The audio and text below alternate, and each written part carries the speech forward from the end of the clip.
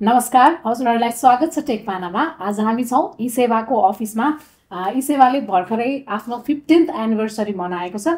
यही बारेमा डिजिटल वालेटको विषयमा कुराकानी गर्न आज हामीसँग हुनुहुन्छ इसेवाको सिएसओ रवि साक्य सर र सिबिओ आशिष गौतम सर। सरहरू, हजुरहरूलाई स्वागत छ टेकपानामा। Thank you. अनि first of all many congratulations आफ्नो 15 वर्ष यात्रा पुरा गरेकोमा। Thank you. म रवि सरसँगै सुरु गर्न चाहेँ। यो 15 इयर्सको जर्नीलाई चाहिँ सम्झेर हेर्दा कम्पनीको उतार चढावलाई चाहिँ हजुरहरूले कसरी सम्झिनुहुन्छ? सर्वप्रथम त अब म हुन्छ नि यो 15 वर्षको यात्रामा साथ दिनुहुने हाम्रो सबै युजर्सहरू होइन, एजेन्ट्सहरू, ब्याङ्क्स र पार्टनर्सहरू र इसेवासँग आबद्ध सबै स्टेक होल्डर्सहरूलाई चाहिँ यो 15 वर्षको यात्रामा साथ दिनुभएकोमा धन्यवाद दिन चाहन्छु होइन। ठ्याक्कै 1 इयरलाई मात्रै समअप गर्दा चाहिँ के विकास भयो, कस्तो प्रविधिको सुरुवात भयो सेवामा? लास्ट इयर चाहिँ हामी मोर कस्टमर सेन्ट्रिक इनोभेसन र सर्भिस डाइभर्सिफिकेसनमा चाहिँ मोर फोकस थियो होइन। अब कस्टमर फोकस इनोभेसनमा चाहिँ हामीले चाहिँ इसेवालाई चाहिँ हुन्छ नि अझ मोर युजर फ्रेन्डली र एक्सपिरियन्स वाइज चाहिँ कसरी बेटर बनाउन सक्छौँ भनेर चाहिँ हामीले सिस्टममा चाहिँ धेरै नै अपडेट्सहरू गरेको थियौँ र त्यसले गर्दाखेरि चाहिँ इसेवा चाहिँ पहिलाभन्दा चाहिँ बेटर सिमलेस चाहिँ भएको छ होइन। र त्योसँगै चाहिँ हामीले चाहिँ मेजर सेक्युरिटी फिचरहरूमा पनि काम गरेको थियौँ, जसले गर्दाखेरि चाहिँ कस्टमरको आफ्नो वालेटहरू चाहिँ हुन्छ नि पहिलाको भन्दा चाहिँ सेक्योर भएको छ होइन। कोसिस गरेका छौँ सेक्योर बनाउनको लागि। सर्भिस डाइभर्सिफिकेसनको कुरा गर्नुपर्दाखेरि चाहिँ हामीले चाहिँ हुन्छ नि इसेवालाई चाहिँ सिम्पली चाहिँ पेमेन्ट प्लेटफर्म मात्र नभइकन चाहिँ अरू सर्भिसहरूसँग पनि जोडेका छौँ होइन। जस्तै हामीले चाहिँ इसेवामा चाहिँ होटल बुकिङको एउटा फिचर पनि ल्याएको छौँ, जसले गर्दाखेरि चाहिँ इसेवामा आएर चाहिँ नेपालभरिको सबै होटल्सहरू धेरै होटल्सहरूमा चाहिँ आफैले चाहिँ हुन्छ नि ट्राभल गर्नु अगाडि चाहिँ बुक गरेर चाहिँ अगाडि जान सक्ने चाहिँ बनाएको छौँ। हाम्रो ग्राहकहरू पनि बढिरहनु भएको छ, बढिरहेको ग्राहक सँगसँगै अपेक्षाहरू पनि बढ्दैछ, त्यसलाई कसरी कोप गरिरहनु भएको छ यो सिचुएसनलाई? डेफिनेटली त्यो एउटा अपर्च्युनिटी पनि हो होइन। ग्राहक चाहिँ हाम्रो कस्तो पनि हुनुहुन्छ भन्दाखेरि पहिला हामीले हेर्दाखेरि टियर 1 को ग्राहकहरू धेरै बढेको पाइन्थ्यो भने अहिले चाहिँ यसको रिच गाउँसम्म पुग्दाखेरि चाहिँ लोकल लेभलको ग्राहक तपाईहरुलाई भन्नुपर्दा लास्ट पुसको क्लोजिङमा हामीले यस्तो कल पनि पायौँ कि ओखलढुङ्गामा एकजना साथीले इसेवामा थोरै प्रब्लम्स हुँदाखेरि किन प्रब्लम भयो, मैले त यहाँबाट यति पेमेन्ट गर्नुपर्ने छ भन्ने किसिमबाट चाहिँ हामीले उहाँको डिरेक्ट डे टु डे लाइफमा चाहिँ कसरी हेल्प गरिरहेको रहेछौँ भन्ने कुरा हामीलाई थाहा पनि भयो। सो त्यो कारणले गर्दाखेरि चाहिँ कस्टमर्स बढ्नु हामीलाई एउटा अपर्च्युनिटी साथसाथै च्यालेन्ज पनि हो, जुन तरिकाले उहाँहरूको एक्सपेक्टेसन्स हामीले मिट पनि गरिराख्नु पर्नेछ होइन। त्यो हुँदै गर्दाखेरि चाहिँ हामीले कस्टमरमा यो अपकमिङ डेजमा चाहिँ दाइले भन्नुभएको जस्तै धेरै सर्भिसेस दिने भन्दाखेरि पनि भइरहेको सर्भिसेस र उहाँहरूको डेली लाइफलाई कसरी इज बनाउन सकिन्छ भन्ने पार्टमा चाहिँ मोर फोकस भएर लागिरहेको छौँ। डेटा सुरक्षा पनि एउटा चुनौती जस्तो नै छ, त्यसलाई चाहिँ हजुरहरूले कसरी लिनुहुन्छ अथवा के गरिरहनु भएको छ यसको लागि? अब इसेवाले चाहिँ डाटा प्राइभेसी र सेक्युरिटीको लागि चाहिँ इन्टरनेसनल स्ट्यान्डर्ड अनुसार चाहिँ सबै प्रोटोकलहरू चाहिँ फलो गरेको छ, सबै स्ट्यान्डर्डहरू चाहिँ फलो गरेको छ होइन। आजको दिनमा चाहिँ हुन्छ नि ISO 27001 सर्टिफाइड नै छ होइन। र प्लस हामीले चाहिँ जति पनि डेभलपमेन्टहरू गर्छौँ, जति पनि डेटाहरू हामीले चाहिँ स्टोर गर्छौँ, प्रोसेस गर्छौँ, ट्रान्समिट गर्छौँ, सबै नै हामी PCI DSS बेन्चमार्किङ अनुसार नै हामीले चाहिँ गरिरहेको हुन्छौँ र हामी चाँडै नै PCI DSS सर्टिफाइड कम्पनी पनि हुँदैछौँ होइन, त्यो प्रोसेसमा पनि छौँ। केन्द्रीय ब्याङ्कले चाहिँ डिजिटल वालेट एक आपसमा मर्ज हुन सक्ने नीति पनि ल्याएको छ, यसलाई चाहिँ इसेवाले कसरी लिएको छ? डेफिनेटली अब केन्द्रीय ब्याङ्कले लिइरहेको नीति भइसकेपछि we are positive on that होइन।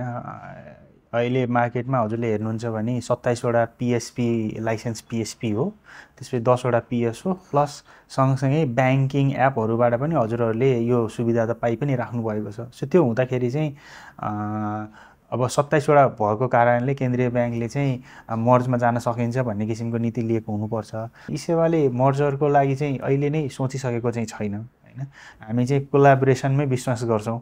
हामीले गर्न सक्ने पार्टहरू भन्दा बियोन्ड केही छ भने चाहिँ अहिले पनि हामी कतिवटा पार्टनर्सहरूसँग कोलाबोरेटिभ अप्रोचमै हिँडिरहेको छौँ हैन। त्यो कोलाबोरेटिभ अप्रोचमा हिँड्नको लागि चाहिँ वी आर ओपन, तर अहिलेको इमिडिएटली चाहिँ त्यसमा हाम्रो थट चाहिँ छैन। त्यही त नेपाल राष्ट्र ब्याङ्कको पनि निर्देशन अनुसार अब यो इन्टर वालेटको ट्रान्जेक्सनहरू पनि नगर्न भन्ने जस्तो त्यस्तो त केही पनि छैन नि त? छैन होइन, यसलाई चाहिँ अब इसेवाले गर्न नचाहेकै हो कि अब के हो? नचाहेको जस्तो देखिन्छ तर नचाहेको होइन हैन। यो किन भन्दाखेरि पनि आई थिङ्क हजुरले भन्नुभएको प्रश्नमा राष्ट्र ब्याङ्कले अझै एउटा पिएसपीसँग इन्टरअपरेबल हुनुपर्ने भन्ने किसिमबाट पनि निर्देशिकामै जारी गरेको छ। तर साथसाथै त्यसपछि चाहिँ कसरी हुने भन्ने पार्टमा अझै क्लियर छैन के। अब एउटा पिएसओ इन्डिभिजुअली गएर अर्को एउटा पिएसपी र अर्को पिएसपी जोडिने हो कि? अब हामी त पिएसओसँग त अलरेडी काम गरिरहेको छौँ नि त। आजको दिनमा पनि हजुरले हेर्नुहुन्छ भने त फोन पे पिएसओसँग त खल्तीको क्युआर पनि स्क्यान हुन्छ, इसेवाको क्युआर पनि स्क्यान हुन्छ, प्रभुपेको पनि स्क्यान हुन्छ हैन। कुनै वेबाट हाउ डु वी डु भन्ने पार्ट चाहिँ अलिकति क्लियर नभइसकेपछि हामी जस्तो पिएसपीहरू सबै त्यही होमवर्कमा लागिरहेको छौँ। आजको दिनमा पनि हजुरले भन्नुभयो भने इन्टरअपरेबिलिटी डिरेक्ट नहुँदै गर्दा इसेवाको पैसा ब्याङ्कमा लिएर जाने, ब्याङ्कबाट अरू वालेटमा लोड गर्न पनि त सकिन्छ हैन। त्यसलाई हामीले कसरी सिम्प्लिफाई गर्न सकिन्छ भन्ने पार्टमा चाहिँ I think इन्टरअपरेबिलिटीले more value add अथवा थट्स दिन्छ होला। त्यो भन्दै गर्दाखेरि चाहिँ यो असार मसान्तसम्ममा चाहिँ राष्ट्र ब्याङ्कलाई पनि एउटासँग हुनुपर्ने भन्ने तरिकाले हामी सबै इसेवा लगायत अरू सबै पिएसपीहरू चाहिँ त्यो गृह कार्यमा चाहिँ जुटिरहेको छौँ। I think will have some break through. राष्ट्र ब्याङ्कले चाहिँ अहिले ब्याङ्क लिङ्क चाहिँ डिजिटल वालेटहरूमा अनिवार्य जस्तो नै गरेको छ। यसो हेर्दाखेरि चाहिँ अब ब्याङ्कहरूले डिजिटल वालेटहरूलाई छत्रो छायामा पार्न खोजेको हो कि के हो? इसेवामा जति पनि हुने लोड अप्सन्सहरू चाहिँ त्यो ब्याङ्कै थ्रु हुन्छ, त्यो अरू अप्सन नै छैन आजको दिनमा हैन। त्यो एउटा पाटो भयो। र साथसाथै अकाउन्ट लिङ्कलाई चाहिँ राष्ट्र ब्याङ्कले कसरी पनि इन्ट्रोड्युस गर्न खोजिरहेको छ भन्दाखेरि मेरो आफ्नो खाता हो भन्ने किसिमबाट चाहिँ हामीले कसरी वालेट र ब्याङ्कलाई लिङ्क गराउने भन्ने पार्ट चाहिँ राष्ट्र ब्याङ्कले सोचिरहेको चाहिँ त्यो हो। तर त्यो भन्दै गर्दाखेरि चाहिँ आजको दिनमा पनि कस्तो छ भनेर हजुरले हेर्नुहुन्छ भने वालेटमा फ्यु लिमिटेसन्स पनि छ नि। हामीले चाहिँ त्यो तपाईँको ब्याङ्क अकाउन्ट रिप्लेस गर्न खोजिरहेको होइन कि तपाईँले लिएर हिँड्ने सानो पर्सलाई रिप्लेस गर्न खोजिरहेको होइन। त्यो गर्दाखेरि चाहिँ मेरो पर्समा आजको दिनमा पनि धेरै पैसा छ भने त म ब्याङ्कमा डिपोजिट गर्न जान्छु नि त। त्यसको लागि चाहिँ उसले त्यो राष्ट्र ब्याङ्कले पनि त्यो पर्सको डिजिटल भर्जनको वालेटहरू हुँदै गर्दाखेरि त्यसको कनेक्सन चाहिँ कता न कता ब्याङ्कसँग गराउन सकिन्छ कि भन्ने पार्ट चाहिँ गरिराखेको होइन। त्यो हुँदाखेरि राष्ट्र ब्याङ्कले भनेको कुराहरू चाहिँ राम्रो पनि छ। फिचर्सको पार्टमा हेर्नु भने ओभरनाइट ब्यालेन्स 50,000 भन्दा धेरै जुन हाम्रो वालेट लिमिट हो त्यो भयो भने आफ्नो ब्याङ्क खातामा पैसा पठाऊ भनेर भनिरहेछ। आफ्नो ब्याङ्क खातामा पैसा पठाउँदा चाहिँ लिमिट लाग्दैन है भनेर भनिरहेको छ होइन। लिमिट अलिकति हायर लिमिट छ। प्लस इन्टरनेसनलबाट वालेटहरू लोड गरिरहेको केसमा, रेमिटेन्सबाट पैसा आएको केसमा पनि आफ्नो खातामा पैसा लोड गरिरहेको छ भने केही लिमिट खुकुलो गर्न सकिन्छ भनेर भनिरहेको छ। र अझै यसमा साथसाथै वालेटमा त आफ्नै लिमिटेसन छ। आजको दिनमा त तपाईँले इसेवाले इन्टरनेसनल टिकटिङ सेल गरिरहेको छ भन्दाखेरि त त्यसको हायर टिकट साइज हुन्छ होइन। बिल अनुसार पेमेन्ट गर्न त राष्ट्र ब्याङ्कले यतातिर तपाईँको रोक लगाइरहेको छैन नि त। त्यो हुँदा बिल अनुसार पेमेन्ट गर्न कसरी भन्दा लिङ्क ब्याङ्क अकाउन्टको थ्रु चाहिँ पेमेन्ट गराऊ भने उसले चाहिँ यसलाई चाहिँ गर्न खोजेको राम्रोको लागि हो भनेको। अझै हामीले गर्दाखेरि चाहिँ कहिलेकाहीँ कस्तो हुन्छ वालेटको लिमिटेसन छ भनेर भनिदिरहेको हुन्छु। तर वालेट मेरो आफ्नो वालेट आफ्नो ब्याङ्क अकाउन्ट हो भने चाहिँ त्यहाँ लिमिट छैन, फ्रिली काम गर्न सकिन्छ भन्ने किसिमबाट पनि हो। तर त्यो हुँदै गर्दा चाहिँ ब्याङ्कहरू र वालेटको हामी सब्सिडी अथवा सेकेन्ड पार्टी हुँदै गर्दा पनि एक्सेस टु फाइनेन्समा पुग्न चाहिँ वालेटहरूले नै हेल्प गरिदिरहेछ नि त होइन। ब्याङ्क अकाउन्ट हुनु अनिवार्य चाहिँ छैन। हाम्रो ब्युटी नै त्यही हो कि। अहिले अब बाइनान्स जस्तो क्रिप्टो एक्सचेन्ज होइन, अनलाइन बेटिङहरू भइरहेको छ। अनलाइन बेटिङमा चाहिँ धेरै जसो डिजिटल वालेटहरू नै दुरुपयोग भइरहेका छन् होइन। यो चुनौतीहरूलाईसँग जुझ्नलाई इसेवाले कस्तो स्ट्राटेजीहरू चाहिँ लिएर आइरहेको छ? खास चाहिँ हामीले जुन सेन्ड मनीको फिचर दिइरहेछौँ कस्टमरहरूको लागि होइन, त्यो सेन्ड मनीलाई नै दुरुपयोग गरेर चाहिँ यो चाहिँ हुन्छ नि अब बेटिङ र बाइनान्सहरूमा युज भइरहेको छ। यसमा चाहिँ हुन्छ नि इसेवा या अरू वालेटहरूले चाहिँ यसलाई प्रमोट गर्नको लागि यो फिचरै ल्याएको चाहिँ होइन। र यो कार्यहरूलाई रोक्नको लागि चाहिँ हुन्छ नि अब इसेवाले चाहिँ हुन्छ नि आफ्नो सर्भिसहरूमा पनि नयाँ सर्भिसहरू एड गरिरहेको छ होइन। हामीसँग चाहिँ एस्क्रो भन्ने एउटा सर्भिस छ होइन, जसमा चाहिँ हुन्छ नि अननोन मान्छेलाई चाहिँ पैसा ट्रान्सफर गर्नु पऱ्यो भने चाहिँ होइन हामीले चाहिँ त्यो सर्भिस युज गर्न सक्छौँ। जसमा चाहिँ हुन्छ नि अब मैले कसैलाई चिनेको छैन र कसैले चाहिँ पैसा मागिरहेको छ भने चाहिँ मैले चाहिँ एस्क्रो सर्भिस युज गरेर पैसा सेन्ड गरेँ भने चाहिँ होइन, जबसम्म चाहिँ मैले चाहिँ हुन्छ नि सर्भिसको डेलिभरी पाउँदिनँ, मैले चाहिँ सर्भिसको अस्युरेन्स पाउँदिनँ होइन, तबसम्म चाहिँ मैले चाहिँ हुन्छ नि आफ्नो पैसा चाहिँ रिलिज नगर्न पाउँछु कि। सो इफ चाहिँ सर्भिस दिएन र हुन्छ नि फ्रड गऱ्यो भने चाहिँ हामीले चाहिँ डिस्प्युट रेज गरेर चाहिँ पैसा फिर्ता पनि लिन मिल्छ होइन। त्यसै गरी सर होइन, अर्काको नाम युज गरेर इसेवा एकाउन्ट खोल्ने प्रवृत्ति पनि अहिले बढिरहेको छ, यसको लागि चाहिँ के गरिरहेको छ इसेवाले? यस्तो जुन तपाईँले भन्नुभयो नि होइन, त्यस्तो आइडेन्टिटी थेफ्टलाई चाहिँ रोक्नको लागि चाहिँ इसेवाले चाहिँ जुन केवाइसीमा चाहिँ एउटा नयाँ इन्हान्समेन्ट ल्याएको छ होइन, जसमा चाहिँ हामीले के गरेको छौँ भन्दाखेरि कस्टमरको चाहिँ लाइभलीनेस नै चेक गर्छौँ हामी, लाइभनेस नै चेक गर्छौँ होइन, जसमा चाहिँ के हुन्छ भन्दाखेरि कस्टमरले चाहिँ फोटो अपलोड गर्ने भन्दा पनि उसले चाहिँ आफ्नो क्यामेराबाट चाहिँ सेल्फी नै लिनुपर्ने हुन्छ होइन। त्यो सेल्फी मात्र लिएर पनि भएन, त्यो सेल्फी चाहिँ उसैले लिएको हो कि होइन भनेर हामीले लाइभनेस पनि चेक गर्छौँ, त्यसपछि मात्रै चाहिँ उसको चाहिँ फोटो क्याप्चर भएर चाहिँ हामीले चाहिँ केवाइसी चाहिँ एक्सेप्ट गरिरहेको हुन्छौँ होइन। त्योसँगै चाहिँ हामीले चाहिँ नेक्स्ट लेभल अफ एउटा भेरिफिकेसन पनि हाम्रो के अरे ब्याक अफिसमा चाहिँ भइरहेको हुन्छ र उसले एन्ट्री गरेको सबै डिटेलहरू र उसको आइडेन्टिटीमा भएको फोटो र उसले सबमिट गरेको सेल्फी म्याच भयो भने मात्रै उसको चाहिँ केवाइसी चाहिँ अप्रुभ हुने चाहिँ गर्छ अब चाहिँ होइन। सो त्यसले गर्दाखेरि चाहिँ अब आउने जति पनि केवाइसीहरू छ त्यसमा चाहिँ यो कुराहरू चाहिँ रोक्छ। अब भविष्यकै कुरा गर्दाखेरि डिजिटल लेन्डिङ जस्तो नयाँ सोल्युसनको लागि इसेवाको तयारी चाहिँ कस्तो छ त? हामीले राष्ट्रिय ब्याङ्कको निर्देशनभित्र बसेर उसले दिएको कार्यविधिभित्र बसेर 2 लाखसम्म अथवा 5 लाखसम्म उसले कति भनेको छ त्यसको भित्र बसेर चाहिँ वर्कआउट एउटा प्लान चाहिँ एक्जिक्युट गरिरहेको छौँ र त्यो भनेको इसेवाले दिने भन्दा पनि एउटा पार्टनर ब्याङ्क चाहिँ हुनुपर्छ। आजको दिनमा हाम्रो सेटलमेन्ट ब्याङ्क चाहिँ नबिल हो होइन, तर त्यो हुँदै गर्दाखेरि अब यो फिचर्सको लागि नबिल ब्याङ्क हुनसक्ला अथवा अरू कुनै पनि ब्याङ्कहरूसँग पार्टनरसिप गरेर अनि त्यसपछि हाम्रो अब यसमा चाहिँ कसलाई हो त हामीले यता कस्टमर पनि आइडेन्टिफाई गर्नु पर्यो होइन। कस्टमर आइडेन्टिफाई गर्दाखेरि चाहिँ उसको फुटप्रिन्ट भनेको त डिजिटल फुटप्रिन्ट हो। सो डिजिटल फुटप्रिन्टको आधारमा कति पैसा दिन सकिन्छ भन्ने किसिमबाट चाहिँ त्यो उसको बिहेभियरलाई ट्र्याक गरेर उसले पाउन सक्ने लिमिट निकाल्नको लागि पनि हामीले होमवर्क गरिरहेको छौँ। भनिसकेपछि आई थिङ्क अब छिट्टै नै इसेवा एप खोलिसकेपछि मेरो क्रेडिट स्कोर कति छ, म कति वर्दिनेस रहेछु त लोन पाउनको लागि भन्ने पनि हामीले पनि हेर्न सकिन्छ होला।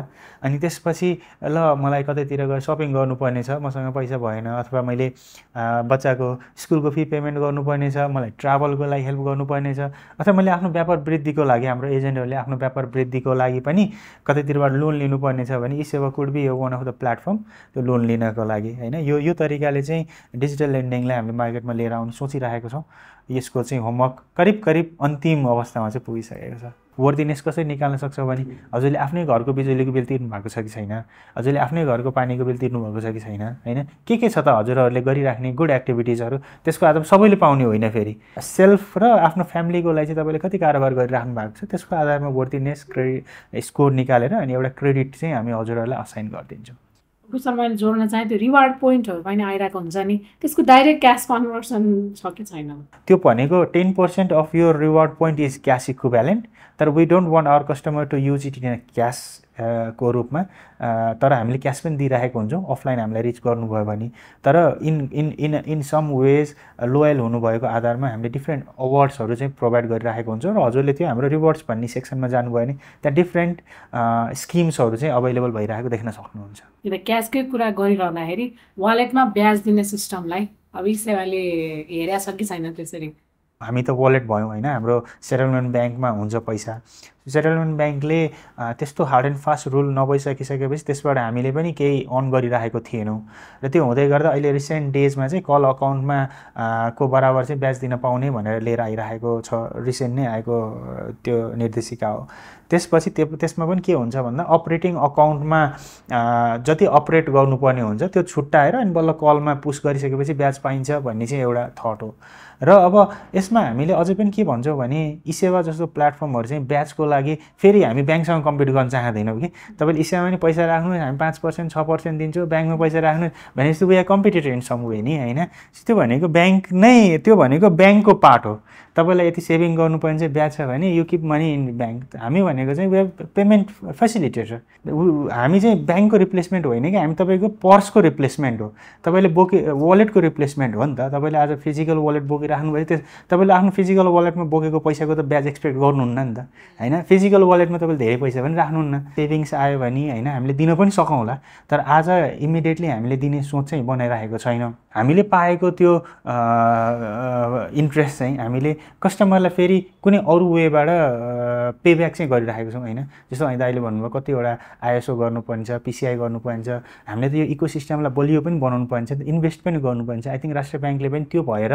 तिमीहरूलाई यो कल अकाउन्ट बराबरको चाहिँ भयो भने एउटा सस्टेनेबिलिटी मोडल हुन्छ वालेटको पनि जीविकोपार्जन गर्न सक्छौ है you are not making money but you have one more dimensions to sustain your business भन्ने किसिमबाट पनि लिएर आएको हुनसक्छ होइन थप नयाँ योजनाहरू फ्युचर प्लानिङहरू के छ इसेवाको आजको दिनमा इसेवामा रिवार्ड पोइन्ट अन गरिराख्नु भएको छ कस्टमरहरूले सो त्यो रिवार्ड पोइन्टलाई चाहिँ अझ व्यवस्थित रूपमा चाहिँ र अझ बेटर वेमा चाहिँ रिडिम्सनको लागि चाहिँ एउटा प्लेटफर्म पनि हामी दिँदैछौँ जसरी हामी इसेवा एकाउन्टमा सजिलै लगइन गर्न सक्छौँ नि होइन तर डिलिट गर्नु पऱ्यो भने एकाउन्ट डिलिट पनि हुँदैन यहाँ प्रोसिड्युर एकदम लामो छ के हो त्यो डिलिट चाहिँ किन गर्न मिल्दैन म अकाउन्ट डिलिट गर्दै नयाँमा स्विच गर्दै डिलिट गर्दै अगाडि स्विच गर्दै गऱ्यो भने त प्रपर हिस्ट्रीहरू पनि हामी मेन्टेन गरेको नहुनसक्छ होइन सो हामीले के भन्न खोजिराखेको भने चाहिँ treat the wallet as you treat your bank account अथवा एउटा सिङ्गल ब्याङ्क अकाउन्ट हजुरहरूले कसरी ट्रिट गरिराख्नु भएको छ होइन मेक इट मोर पर्सनलाइज कारोबारहरू गरौँ जस्तो हामी इन्फर्मल कुरा गरिराखेको थियौँ नि त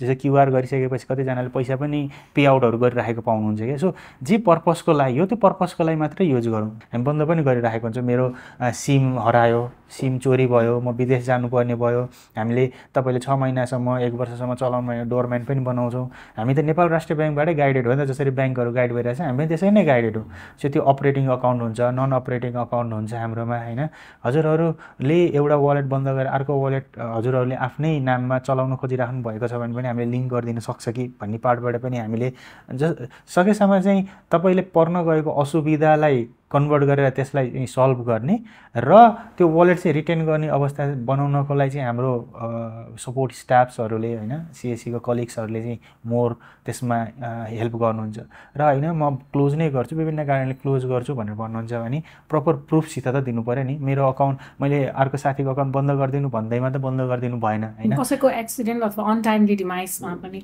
यस हामी त्यसमा चाहिँ कसरी पनि वर्कआउट गर्नु खोजिरहेको छौँ त्यही भएर हामीलाई ब्याङ्क लिङ्क पनि चाहिरहेको हो कि किन ब्याङ्क लिङ्क चाहियो भने त नोमिनी अकाउन्टहरू पनि बनाउन सकिन्छ इसेवामा पनि हामी नोमिनी अकाउन्टको कन्सेप्टहरू पनि लिएर आउँदैछौँ होइन डिमाइस भयो भने चाहिँ यो पैसा कसको लागि चाहिँ नि हाम्रोमा त्यस्तो केसेसहरू अहिले पनि आइरहेको छ डिमाइस भयो अथवा चाहिँ तपाईँले लोकल म्युनिसिपालिटीहरूको गाउँपालिका अथवा नगरपालिकाको डकुमेन्ट लिएर आउनु हामी त्यो पैसा फन्ड रिलिज पनि गरिदिन्छौँ होइन त्यो भनेको प्रपर एउटा प्रोसेस छ कसको फोन नम्बर हो त्यही मान्छेले केवाइसी भइरहेको छ कि छैन थाहा छैन क्या त्यो त हामीलाई एनटिएले दियो भने सजिलो हुन्थ्यो एनआइडी मैले पनि त्यही केवाइसी भेरिफिकेसन गरिराखेको छु मेरो अर्को कलिग वालेटले पनि त्यही एनआइडी भेरिफिकेसन गरिरहेको सबैले इन्डिभिजुअल भेरिफिकेसन गरिराखेको छौँ एनआइडी एउटा स्ट्यान्डर्ड केवाइसी भेरिफिकेसन हामीलाई सजिलो हुन्थ्यो होला होइन यो भनेको त प्रोसेस सिम्प्लिफाई गर्ने कुराहरू होला अहिलेको दिनमा चाहिँ हामी कहाँनिर छौँ भने वालेटको युज बढाउँ डिजिटल अपटेक बढाउँ भन्ने युज हुँदै गर्दाखेरि चाहिँ गभर्नेन्स अथोरिटीको त्यहाँसम्म चाहिँ थोरै